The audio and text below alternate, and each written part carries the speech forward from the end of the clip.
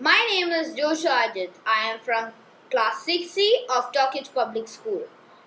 Here, I have made a working model of an electrochemical cell. Now, let me show you how I made it. I have used a container, zinc electrode, copper electrode, wires, light bulb, and salt water.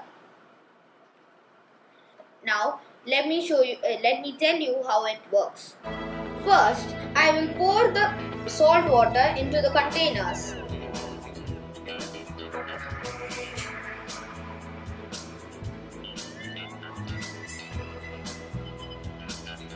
Be sure not to spill it while pouring it.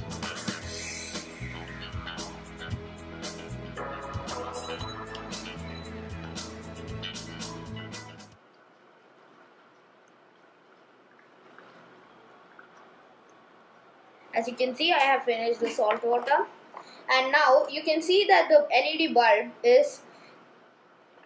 Let me explain the concept. The salt water conducts the ions from the zinc electrode to the copper electrode. This generates electricity and makes the bulb glow. We successfully created the electrochemical cell. This can be easily made at home.